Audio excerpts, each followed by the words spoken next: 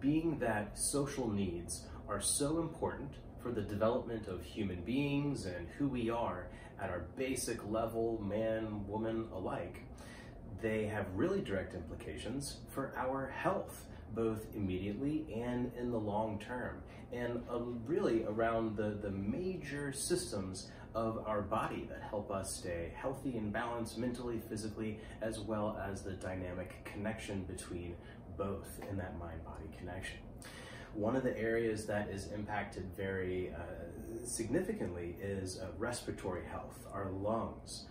This is the ability to take in oxygen from the outside world and breathe. This is incredibly important. If we don't have enough social connection, we get stuck in a fight or flight mode. Our body gets stuck in that very anxious, sympathetic central nervous system state.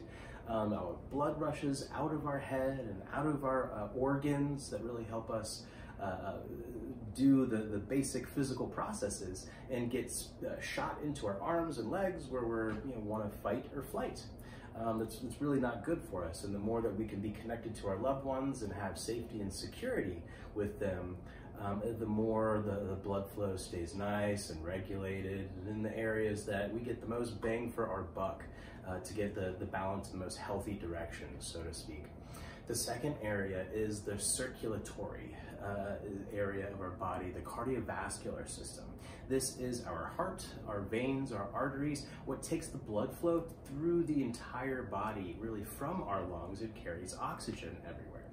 The more we're jacked up and alone and stressed out and isolated and not able to regulate ourselves, the more that we get stuck with cortisol in our bloodstream. This is a natural inflammatory. This makes us sore, our joints, the aches and pains get worse, as well as really a lot of trouble with the gastrointestinal tract, absorbing nutrients properly. This plays out in a lot of chronic health issues and autoimmune diseases later in life. Especially around breaking down nutrients and digestive stuff, as well as getting enough recovery in sleep. This could be very, very disruptive for this. So the more those social needs are met, the more we have benefits to those two systems. And last, the third one is our mental health.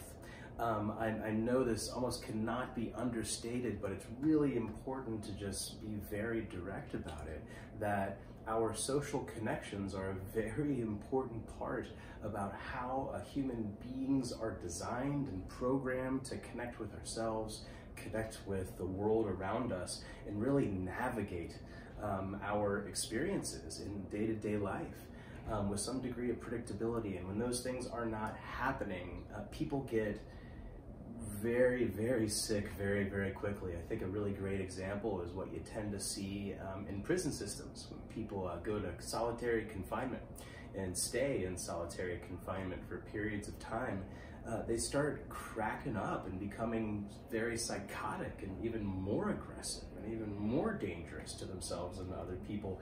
And some people get, prisoners will get stuck in solitary confinement for a long time. I think there's some very established and popular documentaries about this very rampant problem in the prison systems. So just a very good example about how important these social needs are to everybody, man, woman, prisoners who happen to be incarcerated for doing crimes in the community.